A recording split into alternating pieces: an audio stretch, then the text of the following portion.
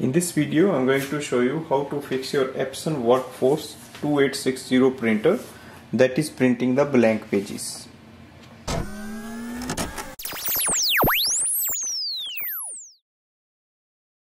There are only two reasons your printer is printing the blank pages. The first reason is there is no ink in your ink cartridge and you need to refill or replace the ink cartridges.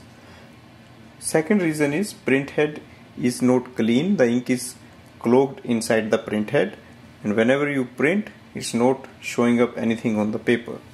And we are going to fix these problems. Go to the printer display panel.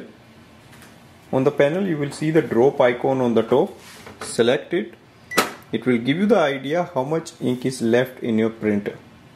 Right now we can see the ink is around half. That means our printer should print normally. If it's not printing, that means printhead needs cleaning. So scroll ahead and look for the maintenance option. In the maintenance, select printhead cleaning and click on the start. It usually takes around 3 minutes for the cleaning process. It will dump small amount of ink in the maintenance box. You can repeat this process for a couple of times so that your printhead starts working normal.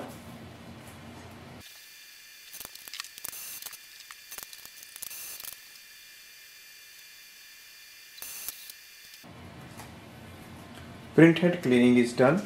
Let's print the nozzle check sheet. So click on the check and print. This will give us actual information if our printhead has started to work or not.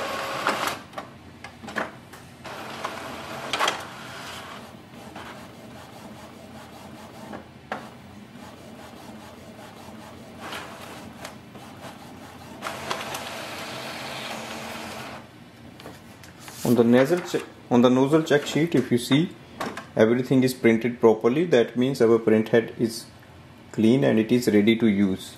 In case you don't see these lines, you can repeat this process one more time, and even then if that doesn't work, then you have to do the manual printhead cleaning. Now select the correct option. Thanks for watching.